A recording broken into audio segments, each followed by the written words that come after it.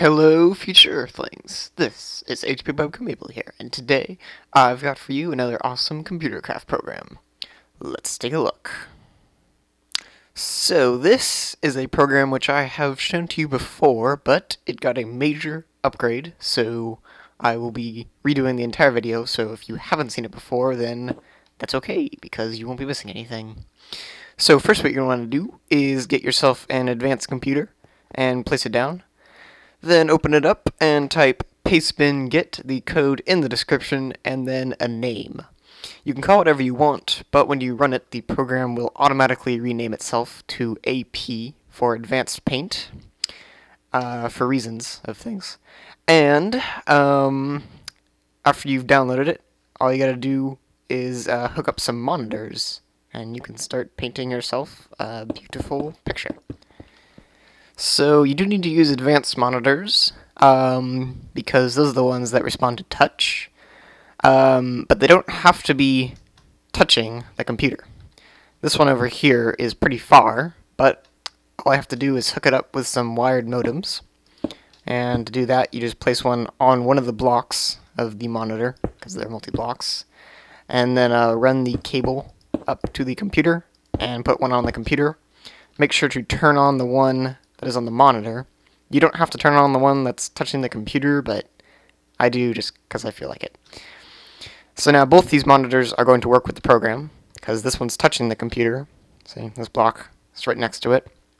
And this one's hooked up with a wired modem. So yeah. So now I'm going to run the program, and if you just type AP, it'll tell you what you can do with it. And to create a new file, you have to type AP edit and then a name.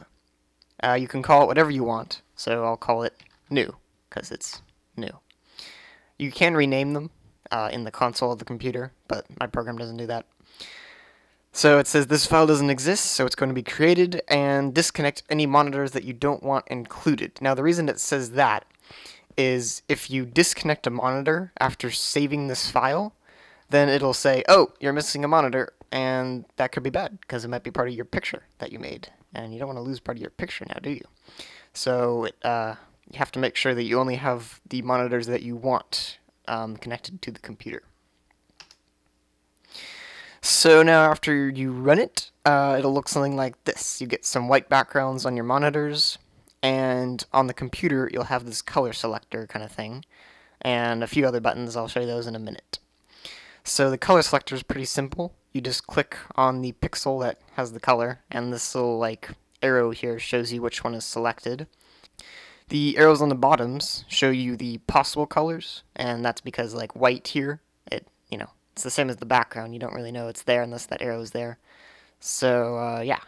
So if I select white, nothing's gonna happen because I'm just drawing white. But I can select, let's say, blue, which might be my favorite color. And I can draw on this monitor if I want.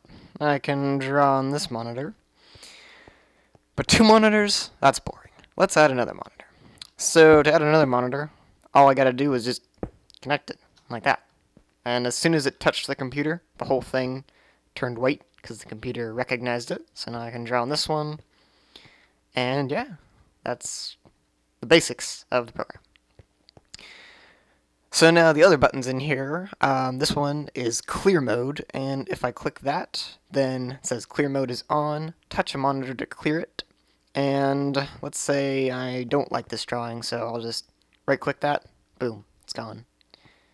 So when you're done clearing the monitors, make sure you hit done, or else, you'll just keep clearing them instead of drawing on them. Then this other button here, change util monitor, that stands for change utility monitor. And it says touch monitor to select it, and it has to be at least 2 by 2 blocks. And I'll just add a monitor over here just for fun, and it has to be 2 by 2 blocks, and you'll see why this is so cool. Did I mention that it's cool? Because it is. So I'll just connect these. So now this monitor is connected to the computer, and I just have to turn on this wired modem by right clicking it. And as soon as it connects, the computer recognizes the monitor and makes it white. So right now, if I don't have change util monitor on, I can just draw on this like any other monitor, you know. I can just draw on any of them. But if I have change util monitor on, then when I right click it, it turns into this, which is pretty cool, I think. It allows you to change the color on a monitor instead of having to go into the computer, which is just, you know, that's not fun. Who likes to do that? And let's say I want to draw on this monitor again. Well, that's okay. I'll just hit change util monitor, which is also an option on there. And I can't make it this one because this one's too small. It has to be 2 by 2 blocks at least. But this one's big enough, so I'll just choose this one. And you can see it doesn't get rid of the image, and what I drew on here, it's still here.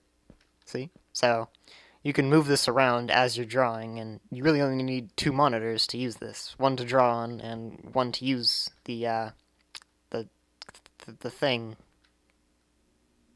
I don't actually know what to call this. Yeah, I'll think about that. So from this, you can also use clear mode. So I can just clear that monitor, or this monitor. I can't clear this monitor. Just know that you can't paint or do anything on this monitor like when it has the selector on it. So if I did want to edit this, I would have to change it to either of these two, because these are both at least 2 by 2. See? So I'll just change it over there, and now I can clear this one. And the last button that I have yet to show you is save and exit. Now, there's also save and exit here. They're in a little bit different order, just because I like how these go in size order. On here, it's on the bottom, but it's the same button. I can either hit it on here, or I can hit it here. And all the monitors, they go black because the program has saved it. And now, I could edit it again by typing in ap edit new, and it comes back. Of course, there's nothing there because I just went through and cleared everything. But let me just show you real quick that it actually does save it. Okay, so I quickly drew on all the monitors, and now if I hit save and exit here, or on there, well, it wasn't there, but it could have been on the color selector thing. Then when I run the program again, boom, all the drawings that I did are back. So yeah, that's pretty simple. And the last feature of this program is draw. So I could type ap draw and new. And it says new is currently being displayed, and it has the exit button. And now I can't draw on any of the monitors. And it'll just sit here. This is to display the image. And when I'm done, I just hit exit. So there's just one more thing that I want to show you guys, and that would be how to move the computer after you've created a drawing and you want to show it to everyone, but you don't want the computer to be obvious. So first what I'm going to do is make a picture. So I'll just type ap edit new, and I deleted the old file that I was using, so I'll recreate it. And I'll just quickly draw on all the monitors, just for fun.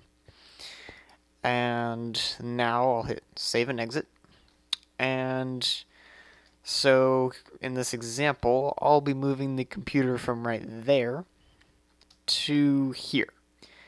And I could move it anywhere. I could move it 100 blocks in that direction, as long as everything was still connected with wired modems and network cabling. But I don't really feel like going 100 blocks away, so I'm just going to put it behind this monitor. So first thing that I need to do is label the computer by typing label, set, and a name. It can be anything, so I'll call it paint computer. Boom. Now when I break it, it'll drop the item. See? And it's actually called paint computer. And now I'll just go over here and I'll stick it right there. Looks pretty good. I'll connect it again to the wired modems, or to the network cabling with a wired modem. And that way it can talk to that monitor and that monitor. And this one doesn't need a wired modem because it's touching it. So all the monitors are connected. Now the computer is not going to see any difference in this monitor or this monitor. But since it's a different side that this monitor is touching, see, before it was the top and now it's the back of the computer will say, oh, one of the monitors disappeared, and all we have to do is tell it that it's just right here, the back of the computer. So I'm going to type AP edit, and the name was new, and it says a monitor is missing, and it's the top monitor, and we know that because it says top. That's the side of the computer. And the size is 71 by 12, and this monitor right here happens to be 71 pixels by 12 pixels. So that way you know how big the monitor is that went missing. And I'll just say choose another to permanently take its place, because I'm going to leave the computer here, and that way if I permanently choose a monitor to take its place, then it will automatically know that this is the monitor that it should be using instead of looking for one on top.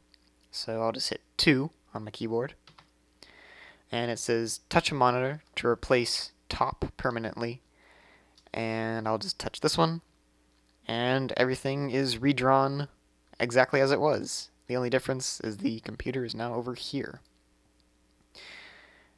And this is going to make it really obvious why this utility thing is handy, just in case you don't have easy access to the computer. So I have it over there, but I can still change the color, I can still clear monitors, and all that good stuff. I do have to access the computer to start the program again, but that's not a huge deal. But I'll just show you again. Now that I've permanently chosen this monitor, it won't be looking on top anymore. It'll be looking on the back of the computer. And I guess real quickly I'll show you how I could move a monitor, just in case. But if you get the idea, then you don't have to keep watching. But if you're still a little confused about this, then I'd recommend you keep watching. So I'll close the program, because if you actually move any of the monitors, like remove any of the cable or delete a monitor, if you do that during, like, while the program's running, the program does not notice. I will have to make it so that it, like, updates and says, like, oh, you disconnected a monitor, but it doesn't say that right now. It says it in chat, but that's obviously not my program. So what I'm going to do is turn off this modem, which I just did, and now the computer won't be able to see it anymore because the modem's off. And let's say I just want to move it over here. I don't really want a monitor made out of computers, so I'll just grab a monitor and hook these up, and I'll just turn it on while I'm here, and then I just gotta connect it over here. So now when I type AP edit new, it'll say a monitor is missing, and it's monitor 1. Now it's not a side this time because, well, monitor 1 is connected, it was connected with the network cabling, but since it's not connected anymore, it doesn't know where it went. So I'll just say choose another to take its place this time. That means the next time that I start the program, it'll ask me this again. So I'll just hit 1, and I'll just touch this monitor to let it know which one that I need it to use, and it doesn't work. Why didn't it work? Okay, I don't know why, but disconnecting the modem and reconnecting it allowed me to choose it. I have no idea why. I've found some weird things with the wired modems lately. I don't know, maybe it's just me, I don't know. But in any case, as you can see, this one is now displaying what that one used to show. And I'll just switch it back. Since that was just temporary, when I disconnect this one and reconnect this one, the program's not going to say anything because this one's back and the program says, okay, everything's there again, and it doesn't have to have me replace any. Well, that's pretty much it. There's still a few more things that I need to program in, but I don't think I'll need to make a video on them. They shouldn't be too drastic of changes. So hopefully you understood what I was talking about in this video, because I don't know. I try to make it clear, but sometimes I don't. So if you have any questions, which I'm not surprised if you do, then go ahead and leave a comment. And if you find any bugs, then you can post those on the ComputerCraft forum link. I think I'm going to be using the ComputerCraft forum to document like bugs and stuff now. But that is all I have for you today, so I will see you all later.